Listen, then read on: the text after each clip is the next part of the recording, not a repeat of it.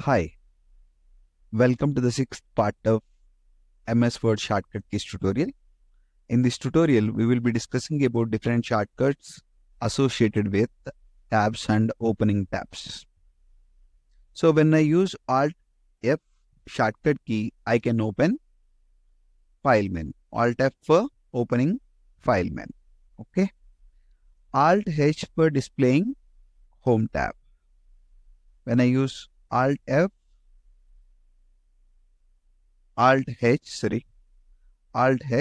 the home tab will be displayed. Now you will get doubts that I can select directly by using mouse like this. What is the need of using this Alt plus combination shortcut?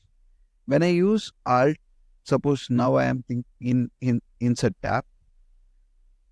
I am selecting this. Now I am thinking about underlining this without using mouse. So what I am doing? I am simply clicking on Alt H. Now I have to give underline without selecting from mouse. What is the number given for you? 3. If I just click on 3, what will happen? Different underline options are visible to me. So underline is done.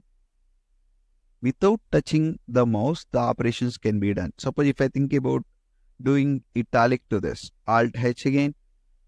What is the number for italic? 2. So it went italic. In this manner, I can use Alt plus combination with tabs. Alt N selects the insert tab.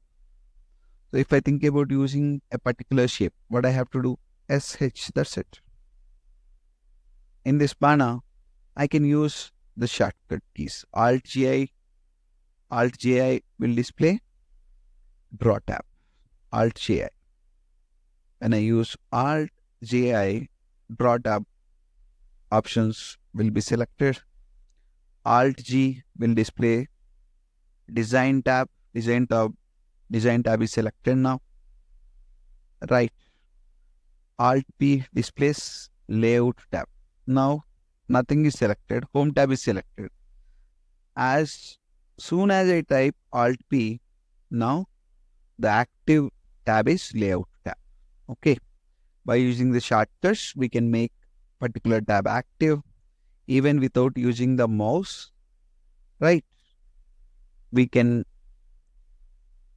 apply different options. Alt S will display references tab.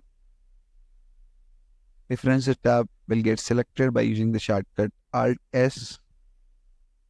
Alt M, mailings tab will get selected. Mailings tab here. Now the cursor is at insert tab. Alt M. Cursor move to mailings tab. Alt R for moving the cursor to review tab. Alt W to move the cursor to the view tab. Alt W. Right. And Alt Y displays the review tab. It is not review, sorry. It is help, right?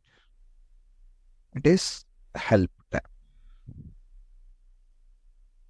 So Alt Y. What will happen? Went to help tab. In this manner, I can use these shortcut keys with Alt combination to move to different tabs and select options associated with each tab. When I click on Alt Q, what will happen? The cursor will move directly to search box.